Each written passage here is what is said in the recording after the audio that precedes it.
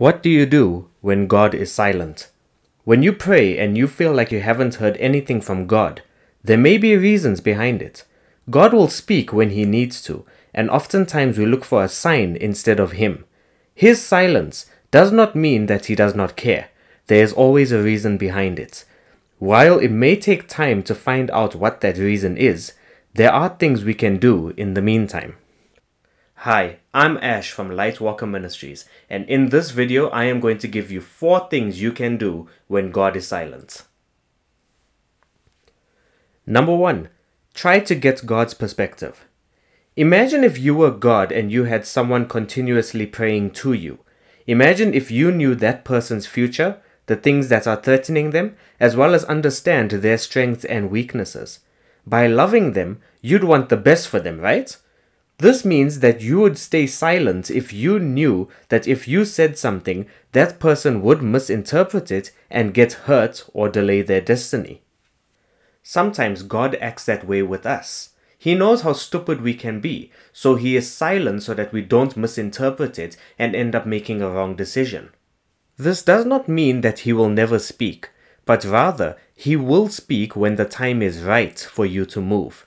In Isaiah 60 verse 22 it states, "The least of you will become 1,000, the smallest a mighty nation. I am the Lord. In its time I will do this swiftly." So let's try and see things from God's perspective. It will put us at ease knowing He cares for us so much. Trust Him that He knows what He is doing. Number 2. Develop yourself and your skills. The time spent waiting for God to tell you to move can feel like it may never happen.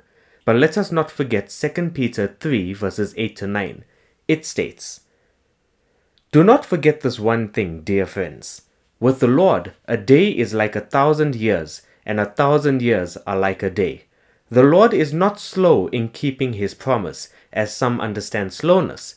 Instead, He is patient with you, not wanting anyone to perish, but everyone to come to repentance."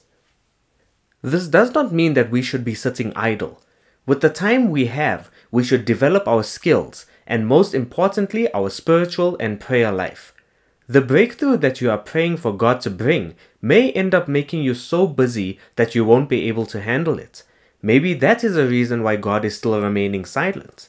You are not yet ready. Take the time to develop yourself and your spiritual life.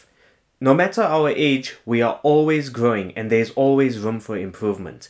Nobody can ever say that they have arrived, because sanctification is a lifelong process. We shouldn't just be living from one breakthrough to another, but rather we should learn to enjoy the journey and the growth that the Holy Spirit takes us on. Read your Bible. Take time to remember God's promises for your life.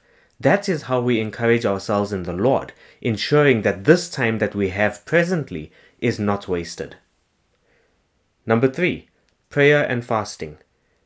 In 1 Thessalonians 5 it states, "Rejoice always, pray continually, give thanks in all circumstances, for this is God's will for you in Christ Jesus."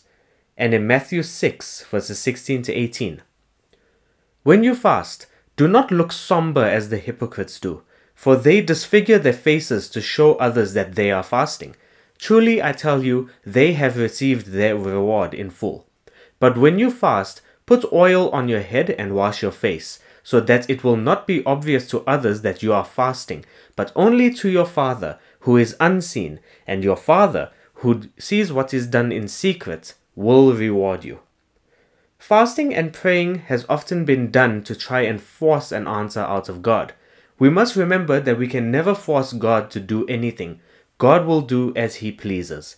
Prayer and fasting instead changes us and helps us to get our priorities straight. When we fast and pray, we place God first, seeking counsel and direction from Him, but most importantly, seeking God Himself. Embark on a time of prayer and fasting just to draw closer to God. He may use that opportunity to speak to you without any distractions. That way, you will know that you have heard clearly from the Lord as to what to do next. Number 4. Don't move until God tells you to. This, I feel, is the most important point. Don't do anything unless God tells you to move. We can see the example of Moses when he was still in Egypt. He tried to liberate the Israelites at the wrong time. As a result, he was exiled and he had to spend 40 years in the desert. He essentially delayed his destiny by 40 years. Can you afford 40 years of delay because you tried to get ahead of God's timing? Timing is everything, and God may be keeping silent simply because it is not yet the right time. This is why you should live by a rule that if God does not tell you to move, don't. It will save you time, energy, and resources. You may have experienced a time in your own life where you did something that God did not tell you to do, and it ended up failing, or you ended up worse off because of it. Be it a relationship, a career, or an opportunity, we should always be mindful to get God's confirmation before we proceed. After all, Jesus said, "It is written, man shall not live on bread alone, but on every word that comes from the mouth of God." We should not be living off what people say or what prophets say or anything like that. We should be living off every word that comes from God, and He has given us His word through the Bible. So when God is silent, don't think that He's never going to talk. Don't think that you're never going to get any direction. It might simply be that it's not the right time. Don't try to rush God's timing, but instead yield to Him and trust Him that He knows what He is doing. At the right time, He will speak and He will tell you what to do next. Let us continue to walk in the light as He is in the light.